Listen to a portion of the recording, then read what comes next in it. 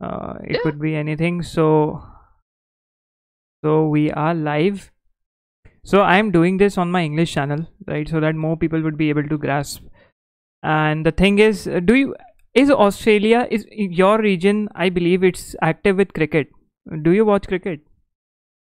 Nah, but my mom, she loves her cricket. Come on, Australia! Come on, let's go! Let's go! I'm like, bloody hell! Calm down. She So, loves her sport. She's very, very cheerful. It's like, uh, alrighty.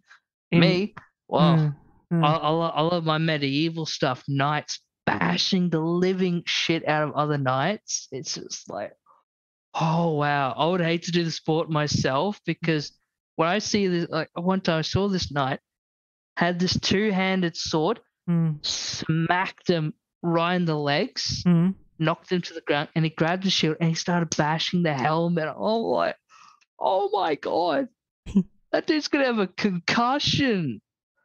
It's That's my kind of thing. in India. It's you would probably know. In India, it's like a religion.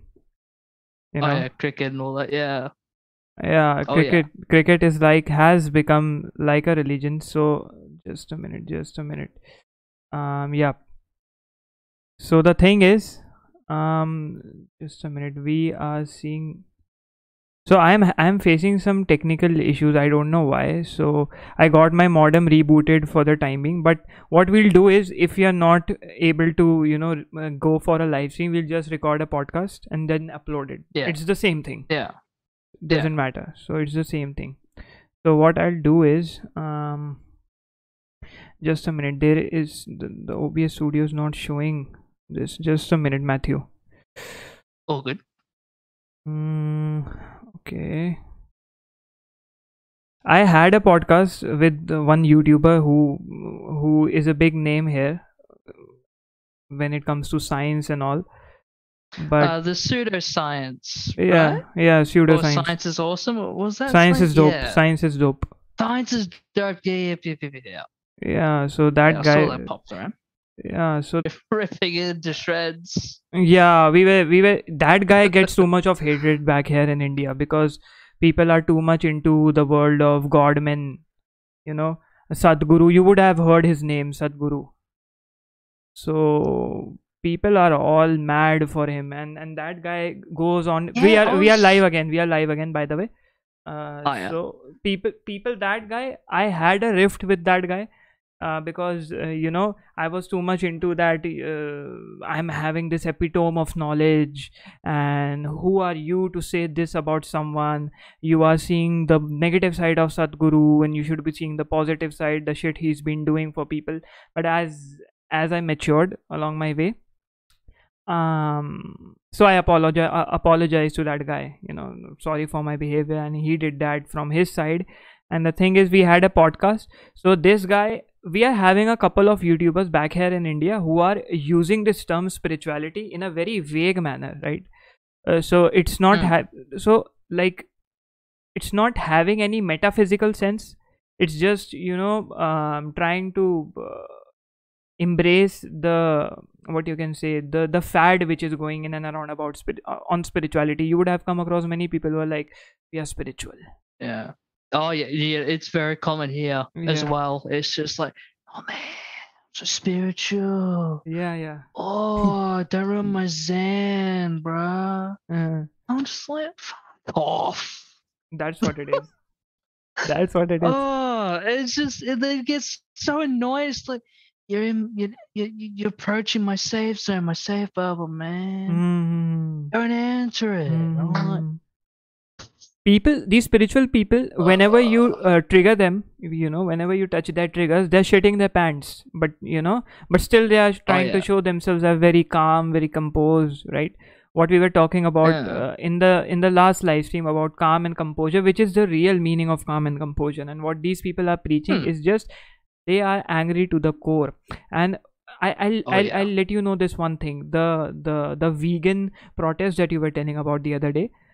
So I guarantee my ass that there would have been a couple of people who would be very spiritual in that protest.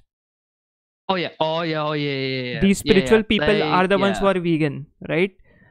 So yeah. they are like, this vegan food is, no, sorry, this non-vegetarian food, animal product is like a barrier, a hindrance to our spiritual journey.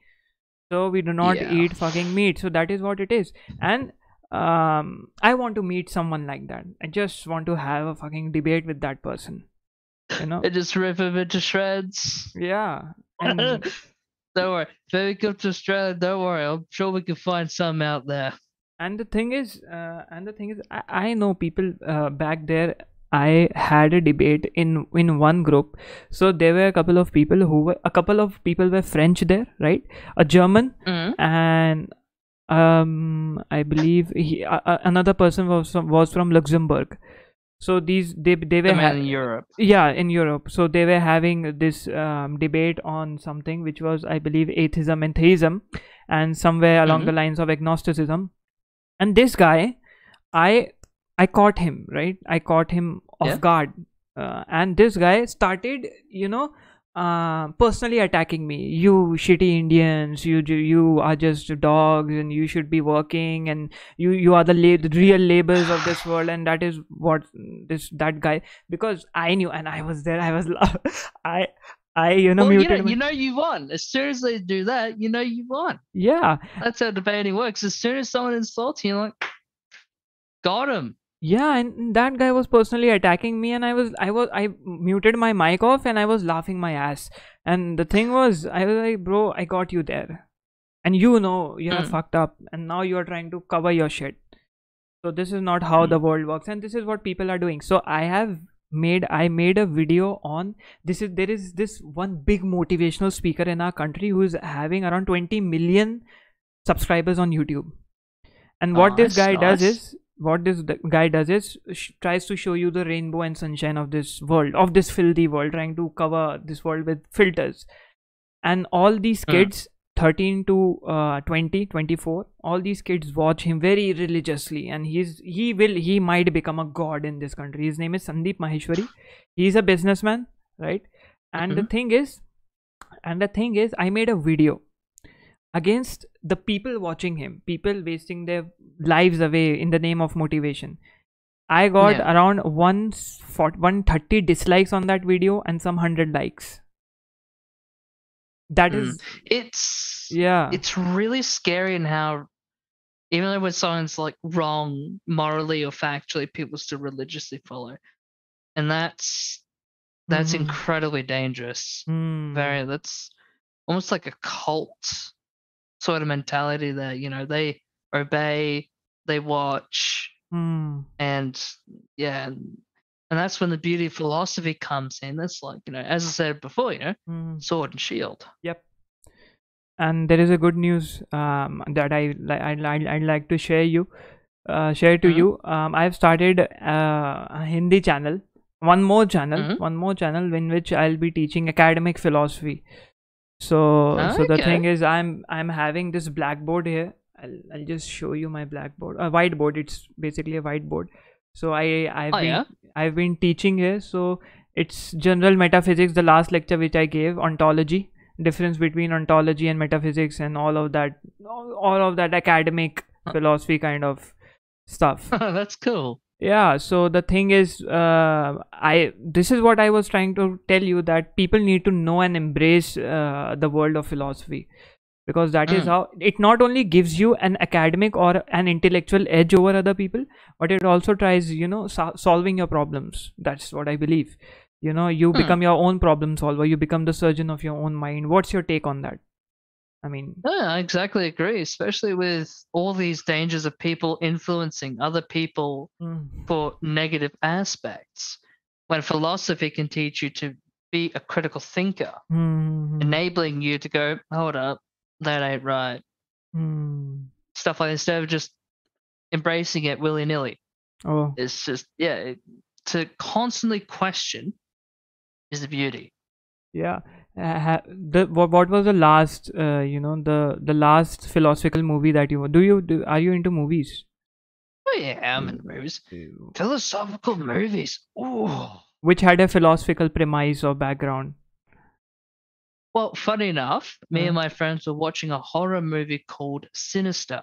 yeah, I have seen Good that. one. I've seen that. Yeah, that's good. That's real.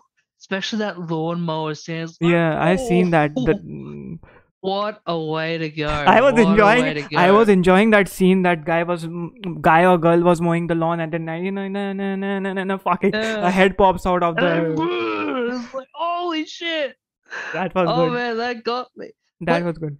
kind of, as me as a philosopher, I could see the very sadness of Hmm. that in the philosophical aspects is the fact that Hmm. what was his name? Bagul, the god Bagul, Hmm. consumes these children into his realm. And it's Hmm. the philosophical sadness that existentialism Yep. is the fact that these children are going to actually cease to exist Hmm. because he's consuming the souls, and that's the major horror bit is the fact that they will cease to exist entirely. Hmm. But also, I know this is very, very, very strange, but I kind of feel sorry for Bagul as well.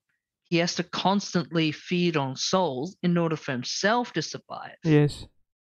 Hmm. So that movie gave me a lot of existentialism, sort of philosophical interests and Hmm. aspects, Hmm. is the diminishing of the soul and the constant eating that he must do in order to survive.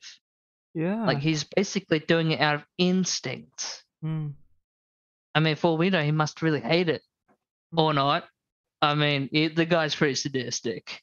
Yeah, I and the mean, children's soul who that creature is, whatever it is, it's feeding on. That's a very prime example of what existentialism is actually is. Like people are present, like that those children are present in that time, but still they are somewhere else. You know, their soul is somewhere else. So that's what existential crisis is in a nutshell. You are physically present here, but you think that your existence ceases to exist. yeah. You can, it's a subtle, very very minor point from that movie, but uh, that's what existential crisis is. We think we are living this life, at the same time not living this life. You know, what's the meaning of this life? Mm, So yeah. yeah, so that's what the thing is. The last movie, philosophical movie that I watched was Irrational Man, in which we had that character Joaquin Phoenix. You should watch that. Okay. And I'll Joaquin give it a Phoenix watch. and Emma Stone, I believe. And that movie was Joaquin Phoenix is an existential philosopher, and he tries Hmm? to kill a person to come out of his existential crisis. He thinks that killing a person and doing justice to someone else, because that person was a very wicked judge or someone. So killing that judge who gives away wrong judgments is rational for other people who are suffering because of him. So if I kill that person, I am making the lives of other people happy. So that is Happy, what the yeah. premise of the movie is. And one more movie you should be watching, which is When Nietzsche Wept. So that's a very Okay. interesting movie. When Nietzsche Wept, it's on the life of Friedrich Nietzsche and when he fell in love and before going into insanity. Hmm. So they didn't show the dark very much, very the what happened after him moving to Italy, but it's still a very good movie you should be watching. And the last movie which you should Hmm. be watching is, which I watched, is Her, Her, Her, again Joaquin Phoenix. And it's a very beautiful movie trying to show you that's what we are discussing today, social philosophy. Hmm. That movie is trying to preach social philosophy. And Joaquin Phoenix falls in love with artificial intelligence, an operating Hmm. system that's in his mobile phone, and he has fell in love with it. So you guys, who when this video gets uploaded, you guys should be watching these movies. These movies are having very beautiful philosophical premise. And any other movie you are having in your mind, Matthew? Ooh. Any random? Any random? Well, I have been thinking quite a lot about Star Wars. Star Wars. Yeah, I saw your profile pic Mm. of you holding that. I have Yeah, never been. online. So back when I was a little twelve, I proudly support the Empire. However, I Yeah. hate the rebel scum. Mm-hmm. But it's interesting. It's more political philosophy. How the movie states that the Jedi are good, the Mm-hmm. rebellion is good, the empire is evil. Okay. Now, if you don't really think about it, go, okay, yeah, empire does a lot, but the rebellion has committed more atrocities than the empire ever I've has. never been into Like Star Wars, blowing so up, what's the premise of Star Wars? Can you throw some light on that? basically space wizards Okay. up against an entire galactic empire. I guess that's basically it. Oh, okay. But it's very, very good. I highly recommend you watch it. But it's Mm. interesting how that's in other movies too. You notice that Mm. a rebellion of some sort is good Mm. against a authoritative government or something, and yet that authoritative government has order, resources, all that stuff. Because let's just say a rebellion takes that over, Mm. order is gone, Mm. no one's here to protect you anymore. Mm. You no longer have resources. Mm. You no longer have healthcare. You Mm. no longer have all the basic needs because this other state has conquered Mm. you. Yep. So they need to ask themselves philosophically, in a political matter, is it worth it to have a rebellion take over for freedom? Mm. When in the end, they're probably just going to end up just like the authoritative government. Okay. That's how I seem to view it in a lot of these things. Mm. Yeah. Is that over time, because funny enough, this will be written in my philosophy book, which I'm writing, Oh, great. Great. the inevitability of corruption. Hmm. We very much hate that. The corruption's so bad, it's horrible, it's evil, Hmm. yet it's inevitable. Hmm. You can have the most prestigious, pious organization the world has ever seen. Hmm. But in all reality, over the years, things will decay and eventually turn to the most corrupt. Yep. You can see that with almost every single organization, how they Hmm. slowly Hmm. fade away. But that Yeah. can also be said with governments as well. With the American, the founding fathers, everything was quite good when Hmm. they took everything away from the British and set their own laws and freedoms. Hmm. Everything was doing rather well. Well, before the Civil War, of course. Hmm. And then, of course, over time, then we had the Civil War against the Union and the Confederacy, Hmm. and then on from there. So it's all So it's about a very interesting. political philosophy, right? So what sort of political philosophy you are looking at in this particularly? Any Well, in idea? this book that I'm writing, it's pretty much covering all aspects of philosophy. I'll be writing all sorts of Okay, I was focused on the political. under a single. Okay, okay, okay, okay, Yeah, okay, but okay, a big part of it is political philosophy. How I okay, okay. notice the inevitability of corruption Hmm. is like how it's impossible to not have a advanced society without a form of control. Hmm. If you think about it, even in the most basic political philosophy and ideology, Hmm. a tribal system, Hmm. you still need a tribal leader. Hmm. People often really hate the whole leadership thing, Hmm. it's like, "Ugh." But it's inevitable. Yep. People don't really seem to accept that fact that it's impossible, as we humans are a social creature, Hmm. not a solitary one. Yeah. Like it's in our genetics itself Hmm. to either lead or follow. Hmm. You can't exactly have any form of society Hmm. without a leader or some form of control. Hmm. Do you think religion has been exploiting this fact that humans are social creatures and Oh god, yeah. Oh yeah. we cannot Oh live without yeah. leader? Yeah. Vatican City. I mean, if you look at the Vatican, Hmm. that's all those tithes and all those donations, Yeah. most exploitations.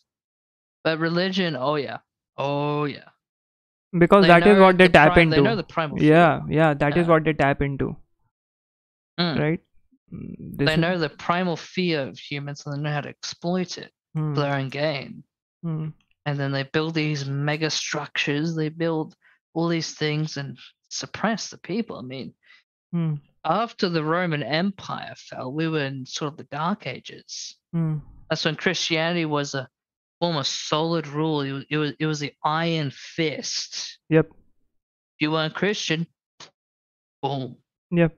or stuff like that. It's quite interesting, but quite sad, because in reality, we'll never ever truly recover. Because anyone who had an innovative idea, gone. Yeah.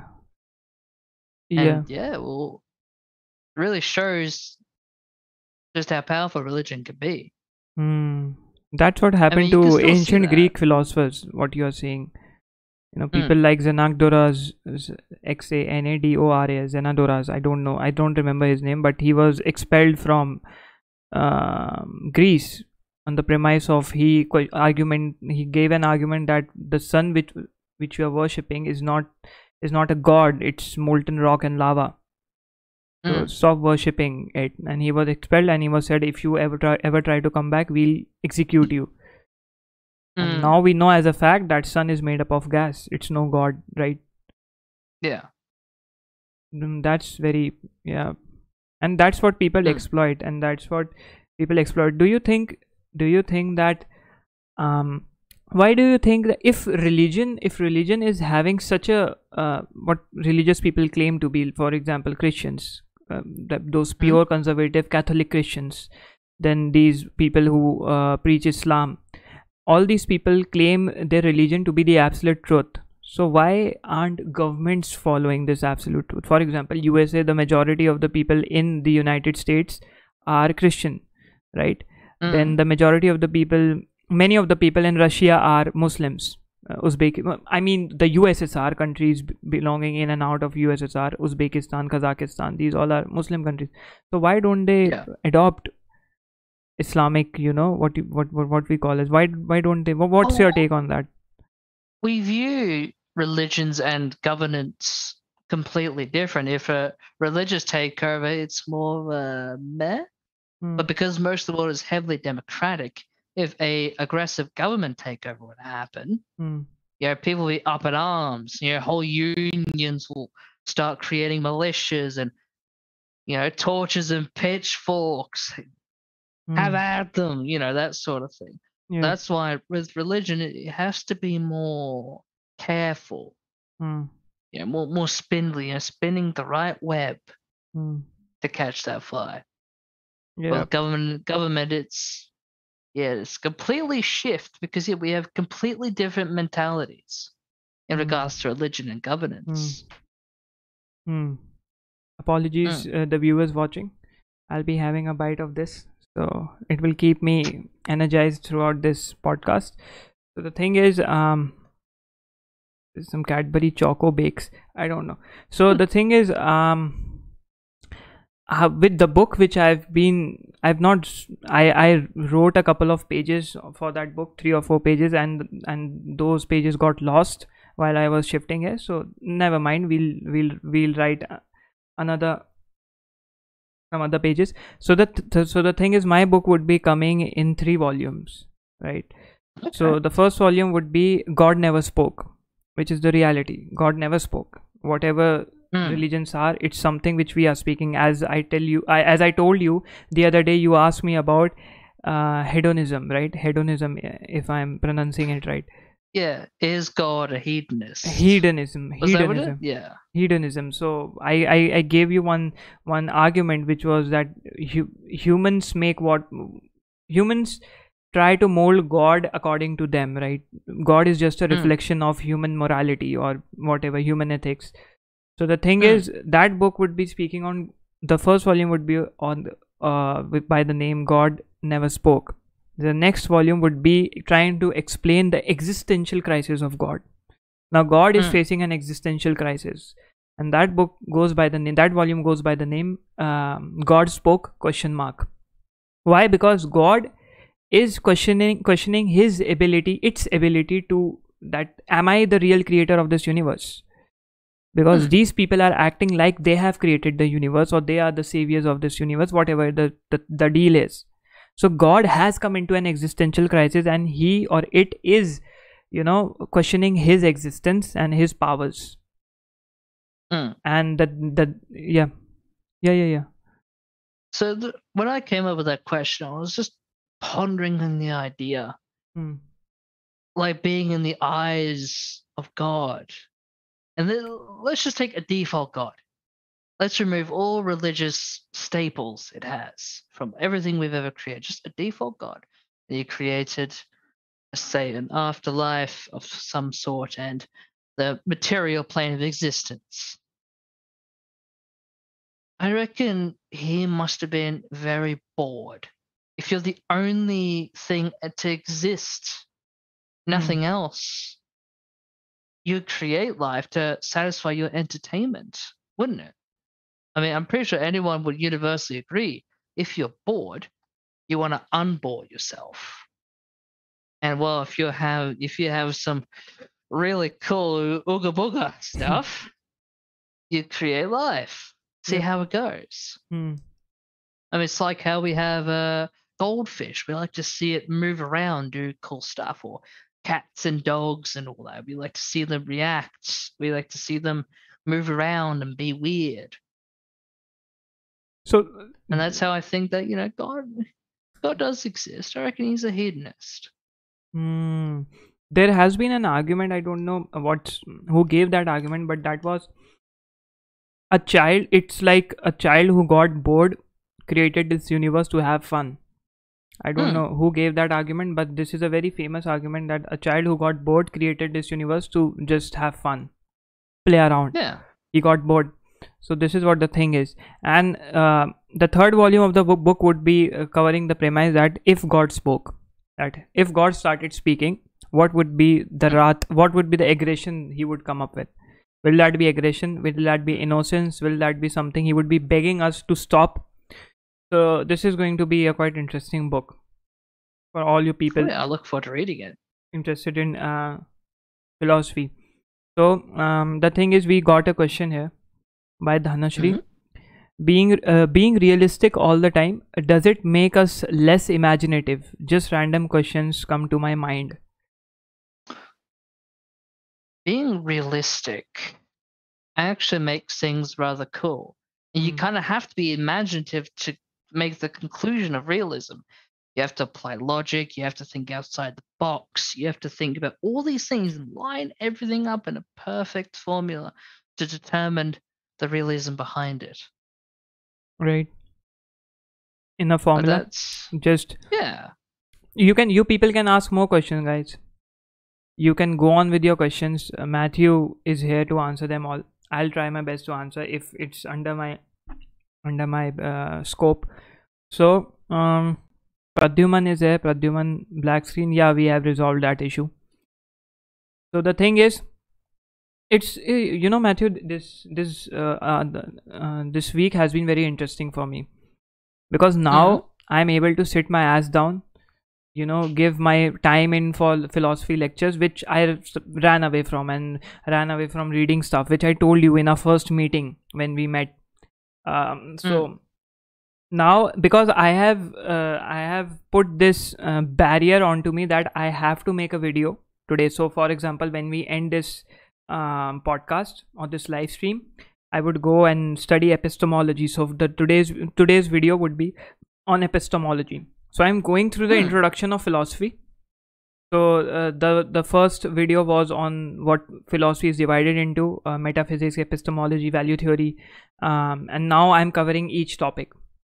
So I have been covering 3 or 4, and I have gotten to know many things. Like, for example, stoicism, nihilism, existentialism. They are, many philosophers don't consider them to be philosophy.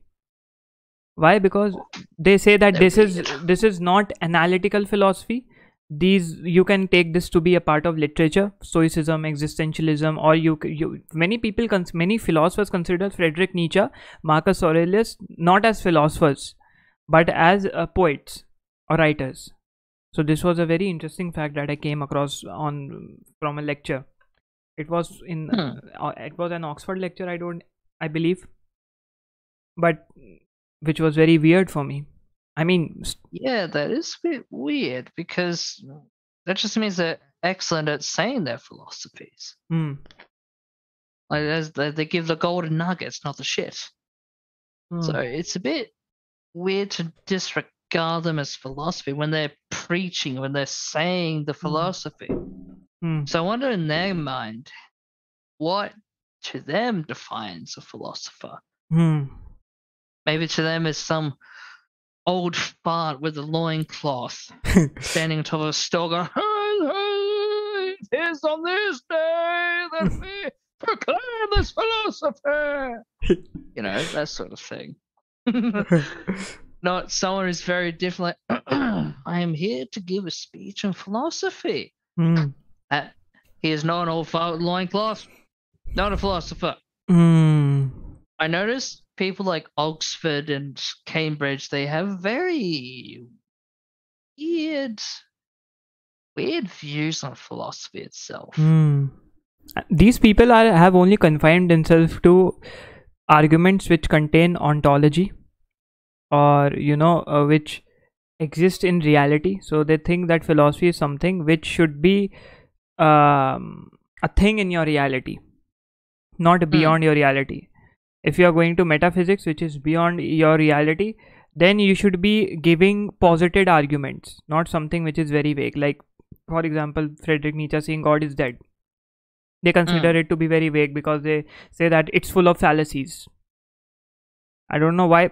There might be fallacies. Every perfect thing has a crack to be exploited. That's what I believe. So, so you can't claim that it's not a philosophy. So Dhanashri is saying these are the part of English literature. Yeah. So a couple of people in my community are from this English literature background, doing their bachelor's in English literature, bachelor's in English, whatever it is, I don't know. So the thing is, they are being taught. So the weird thing is, Friedrich Nietzsche, people like Friedrich Nietzsche, right? Albert Camus has been taught to people. People like Friedrich Nietzsche, Kierkegaard, are not taught in philosophy academic institution or philosophy institution. They are taught to English, people who are graduating with English literature. I don't know why. I don't know why either. Never really took Nietzsche as much of a poet. So he did use a lot of rather big words. Yeah. So I'd imagine they would give his material to people learning English so they can comprehend the really long, the very big, the very prestigious words. That sort of thing. I guess that's how they did it. Stuff like that. Yeah. So this is a very fucked up thing that I got to know. That if you are not coming from an analytical philosophy background, you are not backing your stuff with empirical shit, then you are not a philosopher. Yeah. What the fuck? For us, person who is thinking freely, who is able to think beyond the reality or beyond the rules set by this world, is a philosopher. Or trying to break those shackles is a philosopher. So that's exactly right. So people saying these shit, that this is who a philosopher. If you are trying to contain someone into what philosophy, this is a philosopher, this is not a philosopher, then you are putting a barrier into philosophy, and that's not philosophy, my friend. Yeah, it's not philosophy. That's you putting a stop on their dream. So so the thing is, again coming back to the channel, so the thing is, what I've been thinking is, and I'll be consulting with you on this. So this is a very untapped potential back here in India, right? But we are having this exam, which is UPSC, right? So this UPSC, this is a civil services exam. So in India, it is considered to be an honor to be an Indian administrative in Indian administrative service, an IS officer, who is regarded to be the epitome of those central government jobs and all those shit. So it is a very rigorous competition. So around, like, I don't know, around 1 million students sit in for the exam, out of which only 1,000 get selected. So you have to select a subject in which you need to do your specialization. You need to give your papers. So there is psychology, there is sociology, physics, chemistry, philosophy. So this world of philosophy, this is growing. Why? Because philosophy is having a very short syllabus. So what I'm trying to do is I'm trying to tap into this market, and try to capitalize this and grow this into a team. For the time being, I am teaching. So and then I like to grow my team, and reel in my I'd love code. to be a part of this team. Yeah, for sure. We can. So teaching students academic philosophy in this way, I'm also learning. Like this was a new knowledge that I learned, who a philosopher is and who is not a philosopher. So this was something interesting for me. Yep.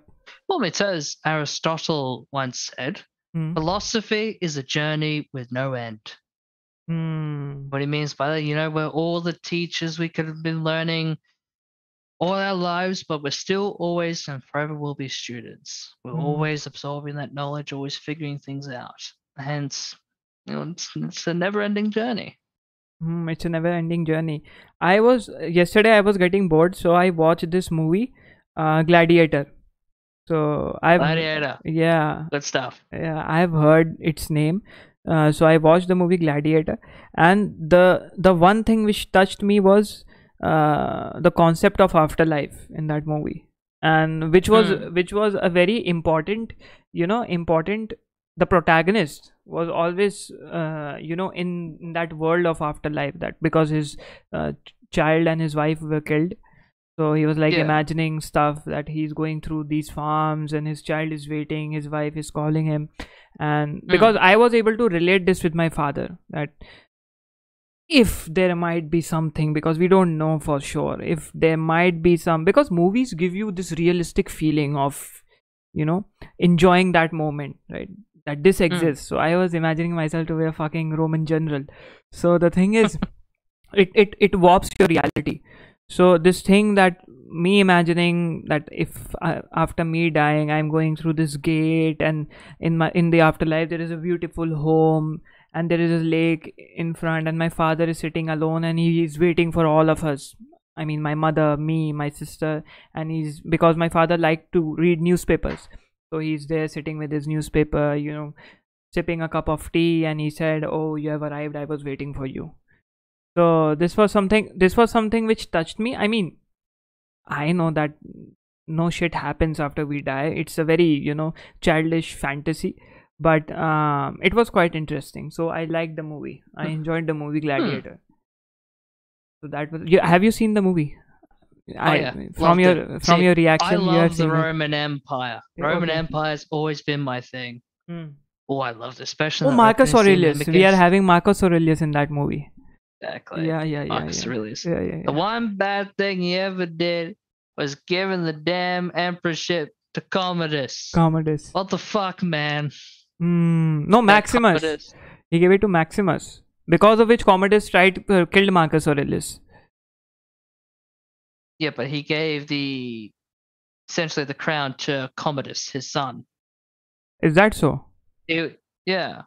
Okay, but because in the movie, that's the one bad thing Marcus Aurelius did. No, in the movie, when Joaquin Phoenix came into, asking his father Marcus Aurelius, he said that I'll not give this emperorship to you. I'll be giving it to Maximus, the Roman general, and he then killed Marcus Aurelius because he said you don't love me and all this shit, and he killed him. That was the movie. I don't know if the real story is something different, but in the movie, he gave the emperorship to Maximus, because of which Commodus kills Marcus Aurelius, and Maximus wants to take the revenge for Marcus Aurelius, his wife, and his child.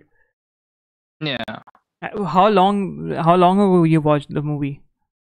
Oh, years ago, but I definitely remember the history because I don't know the history. I'm telling you because I saw that in the movie, so I don't know about the history. Because when Marcus Aurelius died, that ended the Pax Romana, which is called the hundreds of years of peace. Mm-hmm. And then Marcus Aurelius' son Commodus took over and became emperor. Okay. That's where the Roman Empire went to shit. Or starting to. Okay. He made the empire bankrupt. Hmm. He did a lot of bad shit.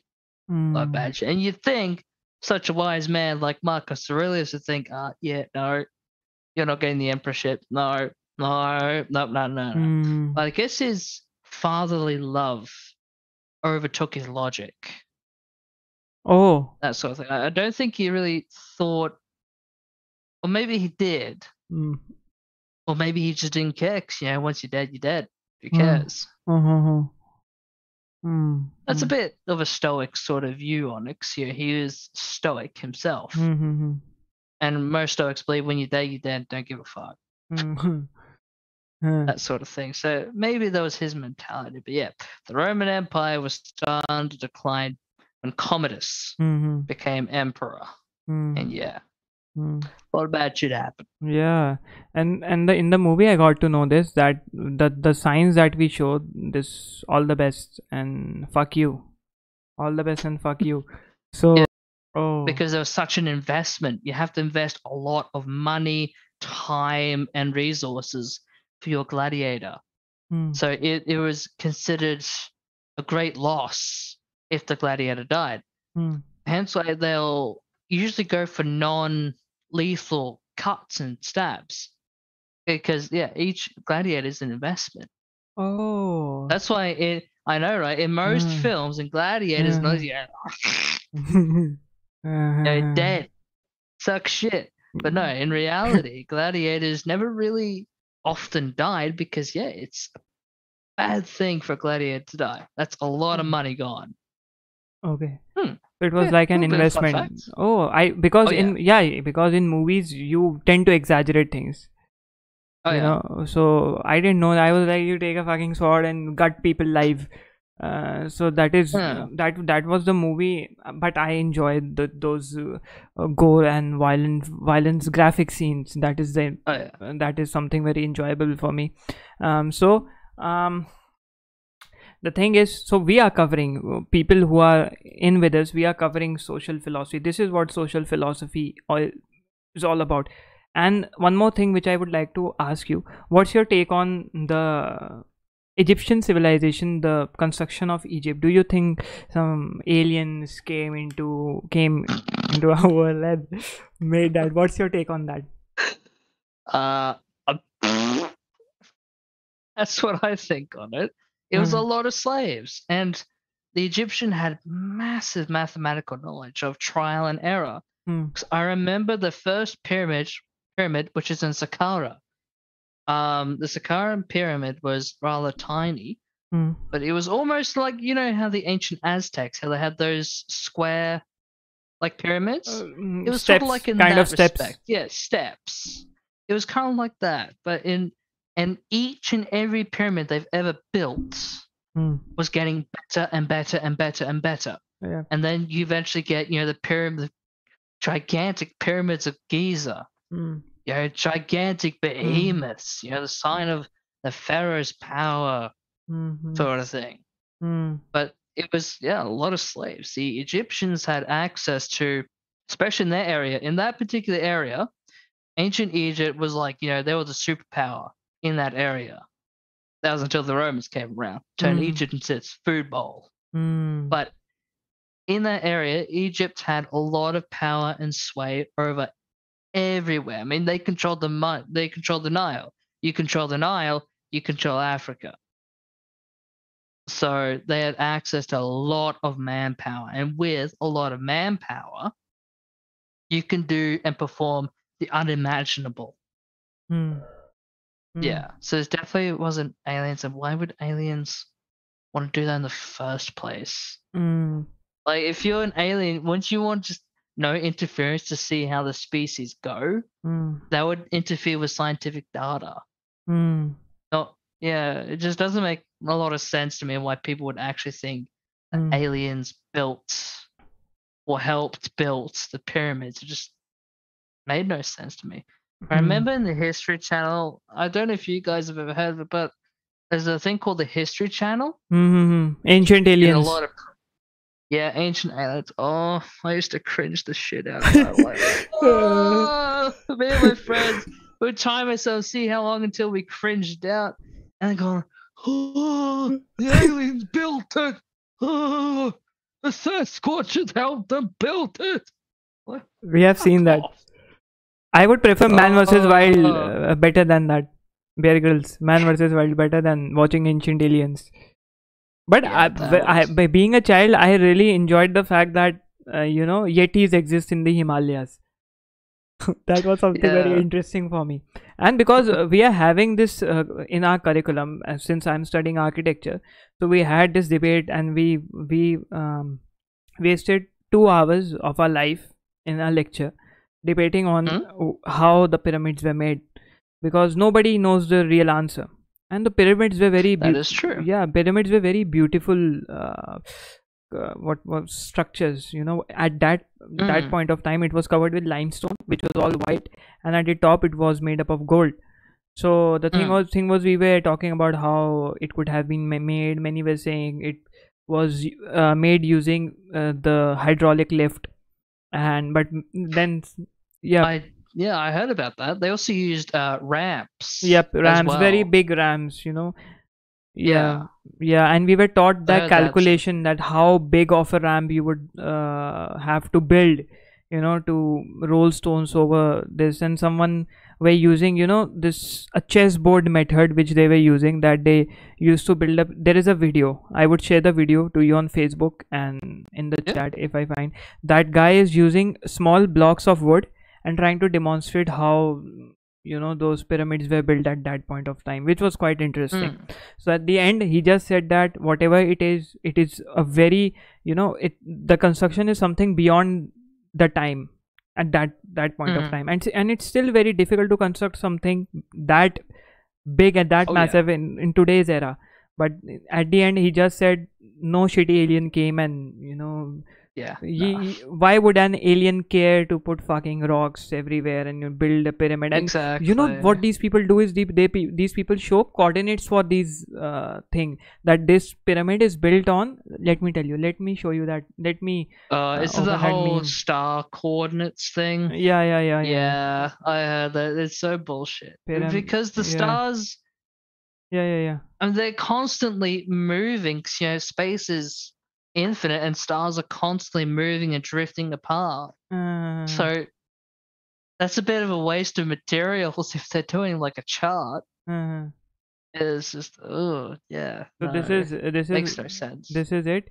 This meme is saying speed of light is 299,792,458. Coordinates of the Great Pyramid of Giza 29.9792,458. Coincidence? Question mark. Can someone explain me?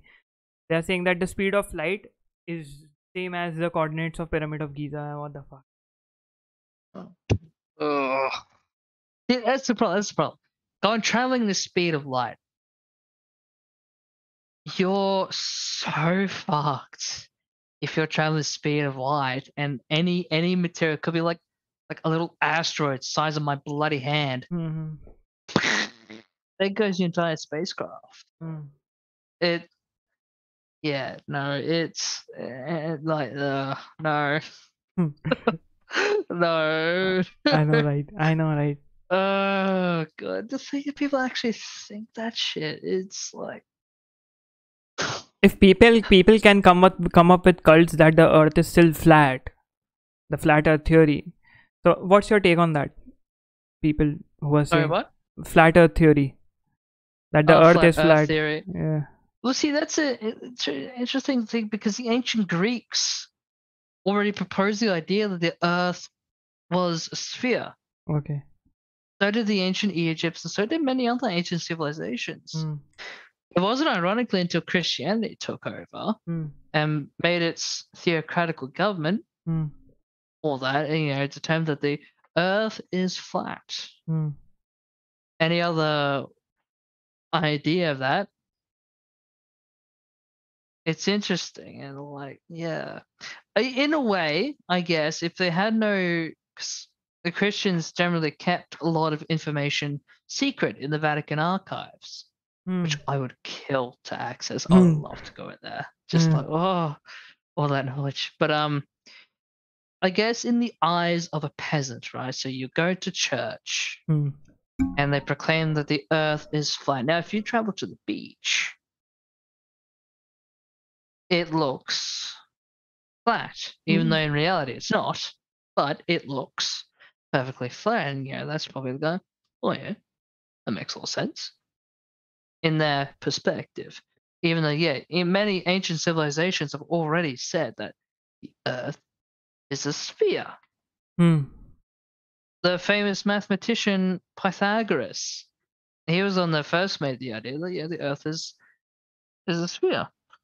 And many other, even the Aztecs even proposed that idea as well. I'm pretty sure they use the movement of the sun and moon. I'm pretty sure. Don't correct me if I'm wrong. Or something. I remember it was something to do with the sky that they determined, the way it moves. I'm fairly certain that's how they figured that out. I don't have any idea for this. I haven't been into this. Me neither. I think I used to remember. I forgot now. But many ancient civilizations are already proof. And it's a bit weird how in today's advanced civilization that there's people out there who actually believe that the earth is flat, even though we have like literal video evidence. Like, weird. But they're cults having all this bullshit. Illuminati. What's your take on that? Illuminati. Now, I know a little bit of the history. So they started back in the dark ages of medieval history. So they are people, scientists, poets, writers, all that did not believe in Christianity and formed this order called the Illuminati. It was just to basically converse with each other underneath the Christian sects. Okay. How they're allowed to talk about their freedoms and stuff, converse. But nowadays it's more associated with the rich and wealthy elite controlling the earth. In a logical sort of mindset, having an organization controlling the planet, I guess wouldn't be so far-fetched. But then again, it would also make no sense to me as well because, they'll constantly be at each other's throats all the time. I want your land. Give it to me. No. Bang. Start a war. That sort of thing. But I guess yes and no. I think it'd be a lot more like, frat boys and fraternities, making their weird rituals and cults and stuff just for the sake of mates, doing fun shit, like the Order of the Buffalo. I heard that's a thing. That's a fraternity group. Very, secretive bunch, but it's just a fraternity group, just old mates coming in, having some really cool ass rituals, probably spanking each other the butts with some sort of plank. You're in that sort of thing, cool and fun stuff like that. Yeah. That's what mainly these groups are. They just happen to be incredibly wealthy. Oh, because these, as far as I remember, as far as I know, I don't have much knowledge about this, but people were like, these groups, these sects came into being after the French Revolution and during the French Revolution, because they were not allowed to have, a public gathering. So they were like underground human beings, not living underground, but they used to have some secret meetings and all that shit, and they started taking control. Napoleon, correct me if I'm wrong, the chat, please correct me if I'm wrong. Napoleon was part of the Illuminati sect, and Illuminati considered Napoleon to be the ruler for France. And the second thing is, coming to our 21st century, recently, the last year I was seeing this podcast. So in this podcast, there were three people. These are three intellectual YouTubers from India. So they were talking about some Afghani man, Afghanistan, or not Afghanistan. Sorry, my bad. Afghanistan or Iraqi Iranian, some general, and he said that there are many things which humans cannot know, and what governments are hiding from you. The government is being controlled by extraterrestrials. And he was like, that is why I left this fucking my job, and this is what it is. And a couple of people were saying that this is true, this might be true. Why is a general, war general, is not war general, an army general saying like that? So many were like, if it had been true, there would be panic in the whole world. Either the governments, That's exactly right. yeah, either the governments are very good at covering all things up, like for example the Area 51, which is considered to be having all sort of extraterrestrial equipments and alien bodies and laboratories in which aliens were fucking gutted, barbecues in which aliens tasting of alien meat is going on. But the reality is, many US officials say that it is just a testing site for our latest technology or the upcoming technology, which every government has, which every country has. Yeah. So it's, if someone was telling all these secrets, they wouldn't be alive to tell anyway. They'd be silenced right immediately. So it's a bit, you can tell that I would say that they're fake. The simple fact that if they really did know the secrets, they most certainly wouldn't be alive to tell them. That's for sure. And if they would, it would be so rushed and panicked, it would almost be illegible, I would imagine. Yeah, that's for sure. And more so, the government would just, like, if it was a big secret, the government probably would not be afraid to shut things down almost immediately upon discovery. And it's weird coming from me, but I very much agree with the government in if there are, which I'm assuming there are, a lot of secrets. Yep. And this is weird coming from me, a philosopher, and I can't believe I'm going to say this out of my mouth. But sometimes ignorance is bliss in this respect. Because if there's something that you know that is horrible, absolutely horrible secret, and if known out to the world, everyone's going to have such a shitty, horrible existence. Or you tell them a lie, and everyone lives happily. Logically, we can deduct that most people would probably go for the lie. What do people say again? A white lie. For the benefit of most people.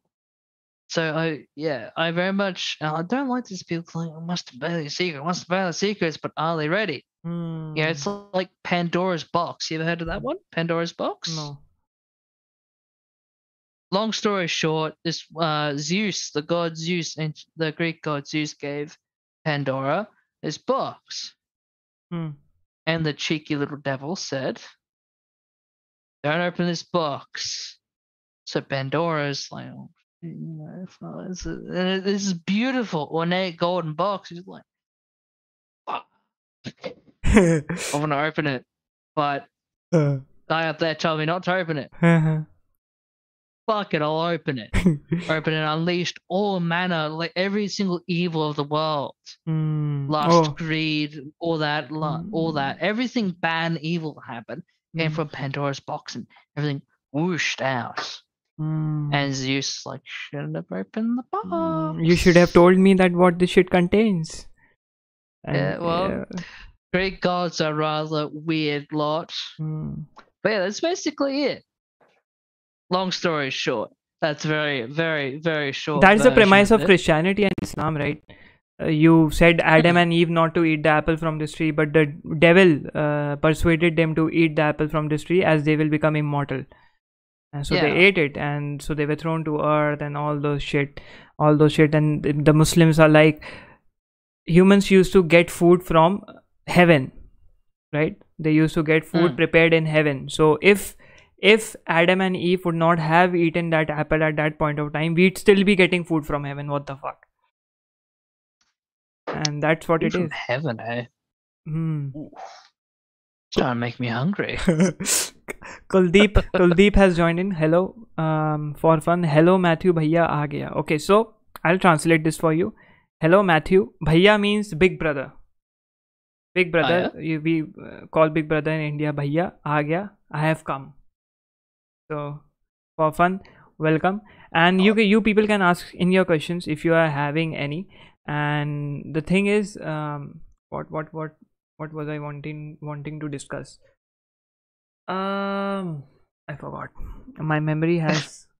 I forgot. So you people can ask in your questions. And I have put in the link for Matthew's Facebook down in the description box, so you can go and ask any doubts, any questions that you are having. Right. So, yeah, have you heard of this? Just struck me. Yeah. Go on. Speaking of movies, if you ever watch something really philosophical, warning, it is depressing as hell. 1984. Okay. You know the whole concept of Big Brother is watching? No. Sort of thing? No. So basically, in this novel, it's sort of like a political warning. Okay. That of a totalitarian, like a full-on totalitarian government controlling everything, and Big Brother, watching through the screens forever, watching you wherever you go, whatever you do, whatever you say, and thought police would come in and confiscate you or kill you and that sort of thing. Highly philosophical, depressing as shit, but by God, it's good. 1984. 1984. Very, very famous novel by Orson Welles. Or was it George Orwell? George Orwell, I think. No, Orson Welles. Shit. It's either one of them. Yeah. But yeah, very good stuff. We have gotten a question here. Pradyuman is asking, are you doing your masters in philosophy, Matthew? I reckon he didn't tell about his undergrad, so that's a guess from your side. Masters in philosophy? Nah. Pradyuman? No. Nah. No formal degree. Don't need one. Yeah, don't we. All you need is read books, observe society as the way it is. That's all you need. Don't need to spend no big money on philosophy and degrees. Because degrees tell you how you can become a philosophical prisoner. Yeah. I just laugh at people who just spend thousands upon thousands upon thousands of dollars just for this degree. Okay, I understand if it was the history of philosophy. Makes total sense to me. That's fine. But actually learning the philosophy itself and applying it, don't need that. Most philosophers would just spit at you for just doing that. Like, idiot. Like for me, like I just purchased a rather expensive book on its way, The Complete Works of Plato. Okay. If I was doing a degree, that would cover the cost, but like, yeah, I mean, like $81 versus like 45,000, and have fun trying to pay those debts off. So, I mean, to me, it just seems logical to not do a degree and just get books. You can start just observing, start asking questions. You can go and sit down at a park every day, and that's education for you. Yeah, right there you can observe and observe people behaving, social behavior, animal behavior. Yeah, whatever. And watching podcasts like this one, Yeah, watching and that sort of thing. Yeah. So, Matthew, a couple of things that I would like to ask you for, like, an advice for a guy like me who cannot read. What would be your advice? How to approach reading? Like, for me, I cannot sit my ass down whenever I take up a book, be it the most fucking interesting book in this whole universe. I cannot read it. I start feeling sleepy. So what's your, take? How can you? Oh, that's a toughie, that one. I reckon just read a page a day. I reckon. It doesn't have to. That's what I sort of do. Because philosophy books or any kind of book can be really daunting and dense. It is just so much blocks of information that you have to interpret and read. So I'd probably just one page. One page every day. Listen to cool ass music and just read one page a day, and then think on it, ponder on it. All right, next page. I mean, the book's not going anywhere. It's no rush. What's my problem is nowadays, whenever I try to read something, what I do is, or whenever I try to watch lectures, so that's why I put in a barrier. I have to make a video every day, so I have to watch that whole lecture. So what was happening with me was, as I was reading something, I read one line and something came up in my mind, like I could improve this line, or I could improve this specific philosophical context. So I take out my notepad and everything and just start scribbling down my own shit. And then this thing subconsciously creeps into my mind, which is that if I read too much of these books, right, this specific book, then I would not be able to write my book, because it will hinder my capability of thinking myself. So I don't know how to overcome that. It is a very difficult thing which I'm facing. It's kind of an existential crisis for me. Not able to read books. I always consider myself lucky. I could read like hours and hours and hours just on end. Okay. I generally like to keep a little notebook with me so I can jot down like a chapter. What did I learn? How can I use it? What can I do? That sort of thing. More factual books. Yeah. Yeah, I do have some friends who have like that sort of thing too. It's like they really don't like reading. So I just tell them, yeah, just 1 page a day. 1 page a day. Yeah, okay. 1 page a day. That's it. I'll follow that. Nice and chill. Okay, I'll try to do that. And then that's a crisis too for me. I'm like, if I just read 1 page a day, then it would take like 1 year for me to complete this whole book. That's another. But if your advice is quite right, why? Because if I try to read 1 page a day, and if I read 20 days or 25 days at a stretch, then God knows, not God, what the fuck am I saying? Then who knows, I would be able to complete that book in the 30th day, if I gain that interest in that book. So that's what the thing is. If you're feeling like really confident too, you upgrade to 2 pages a day. Yep. And eventually, like 3, then 4, then 5, and then go from there. Yeah. Little steps. Yeah, I'll try doing that. And one of my biggest problem is, which I realize now, is whenever I take notes, what I do is I try to take notes like this on a sheet of on an A4 page. So this shit, I had a compilation of these many notes, and all of those fucking, I don't know, got lost whilst we were shifting our house. So it's a setback for me. So now I'll be journaling, or not journaling, I'll be writing everything down in a notebook, so that it could be preserved. Okay, so we have got a couple of questions. Alright. From Pradyuman Solanki. He's asking how to overcome intellectual biases.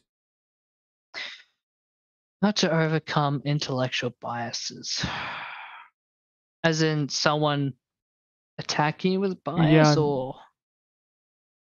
Well, I'm afraid there's not really much you can do if they're just going to be sticking to that. It's just generally best to just leave. It's not worth the time or energy or effort to just have someone go, no, no, you're wrong, no. Yeah, that sort of thing. I've been in many situations with those myself, and I could tell you, it just destroys my brain. Just like, nah, fuck it, I'm out. There's absolutely nothing wrong with walking out. You're fighting a battle that the enemy's already lost, and they're just being a little baby about it. But as to researching, because I've often encountered some of those too, of intellectual biases as well. It's generally best if you research different people, like people writing different articles on the same subject. That way, and then you can interlink the articles together and get the universal concept. So basically, find different writers, and whatever they say about the same thing is generally more or less true. Okay.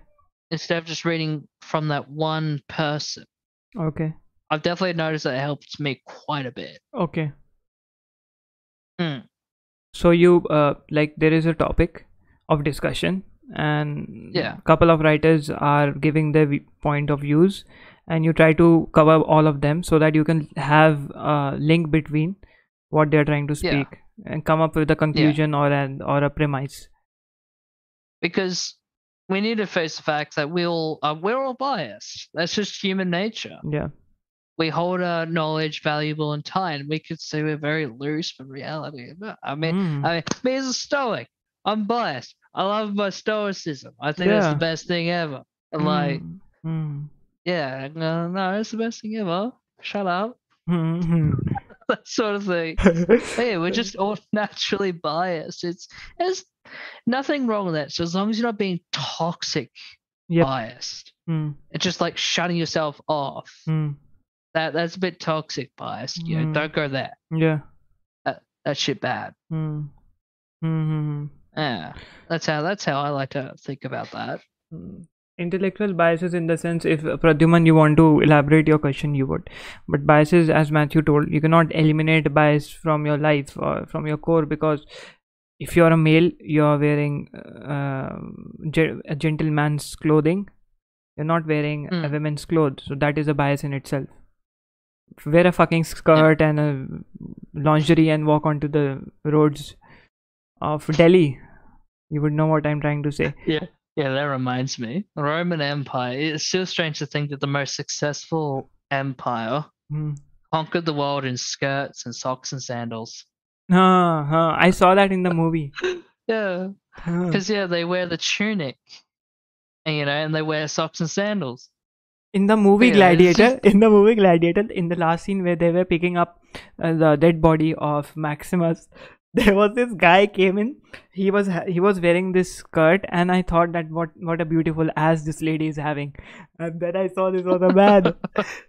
This was a man, and he had beautiful legs. I'm sorry, people. He had beautiful legs, and that was a fucking illusion. So the thing is, Kuldeep is asking a question. Matthew, how do you deal with insecurities and overthinking? Insecurities and overthinking. So if someone were to challenge me, it's probably best to just shut that out. Insecurities, because you just have to think, okay, is it logical? Am I thinking logic here? Am I thinking emotionally? If I'm thinking emotionally, dial it down. Because everyone, it's just like bias. Everyone has their own insecurities. It's like with me and peanut butter sandwiches. I love my peanut butter sandwiches. And someone says they add jelly or jam to their peanut butter sandwiches. I'm like, fucking what? No, you're not. Peanut butter remains peanut butter. But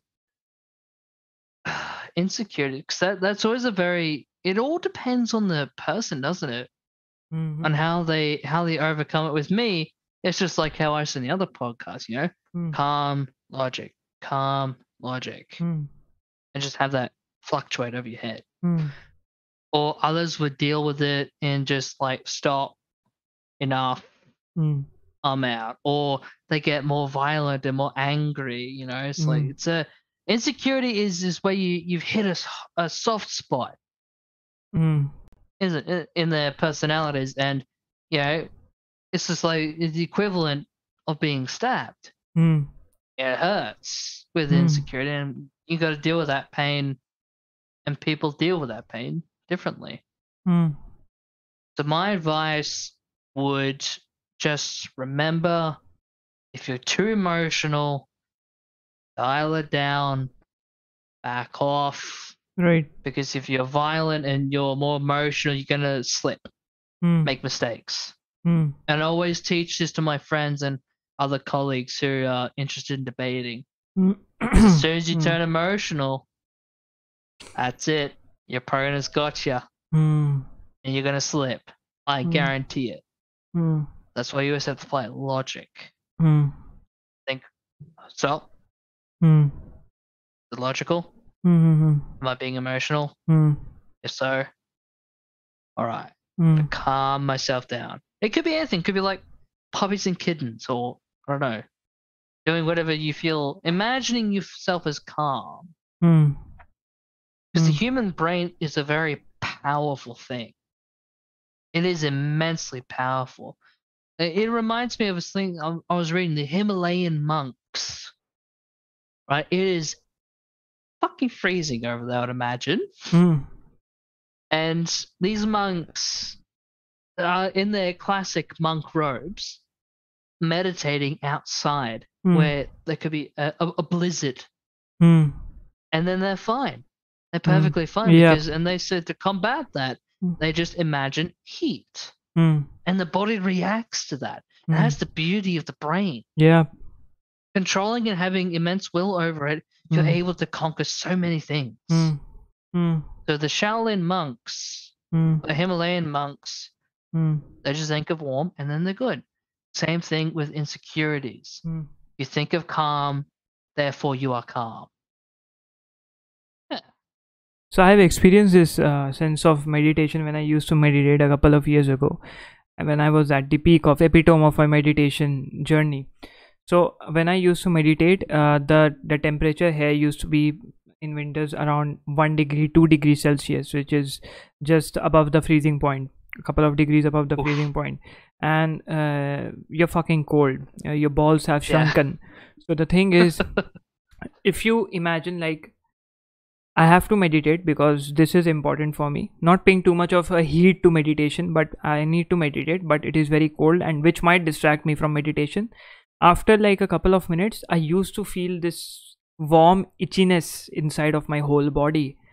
And you wouldn't believe me. After like 5 or 6 minutes, my whole body got warm. My hands, my feet, they used to get warm. And Yeah. like when I started practicing meditation, 5 minutes seemed to be like 50 minutes or 1 hour. It was very difficult, but after I came into that groove of meditation, 20 minutes for like 1 minute or 2 minutes. The relativity between time, you just tend to this, forget that, and it becomes very. It is a very beautiful thing, but it comes with its own drawbacks when you. Yeah. Yeah. Cause I also meditate quite often. Yeah. Back when I was first starting, so I use meditation for philosophical thought. Oh, I used to okay. hone in on a thought and express on it. I always notice that my head always seems to hurt quite a bit when I meditate. It's just like, yeah, it hurts. Yeah.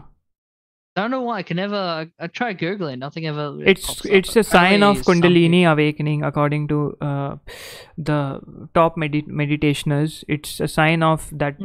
There is this. They are like this energy which is there, which is the first sign of awakening. This is the first awakening stage. So there is this, according to the mythology, there is this energy, the energy in the form of a snake inside of your spine, down here at your Okay. spine, which is just resting. And when your Kundalini awakens, it just, it's an energy burst of ecstasy, happiness, perennial ecstasy kind of shit. You start seeing delusions and all that. Enlightenment, in a nutshell, in awakening. Right. So that the third eye that you see, so they are like this energy awakens, and a couple of days before you feel immense pain in your head, in the middle of your head. So this is one theory, because I googled it. I was going through that phase of having this pain, immense pain here. I don't know what that shit was, but after that I left doing meditation, and I was like, I don't need to push it. And then I saw this video of a Himalayan monk who meditates in a cave. There is this shrine in the Himalayas, somewhere deep down in the Himalayas. He was like, you should not be meditating for awakening. Like, for you are meditating for clearing out that shit which is going inside of your mind, so that you can give a clear thought to any philosophical premise that you are thinking of. But what people want to do is they want to meditate to experience enlightenment. They want to experience awakening. So what they do is they tend to go deeper into the realms of meditation that could affect your kidney. That guy was telling the physical ailments of meditating without a guru.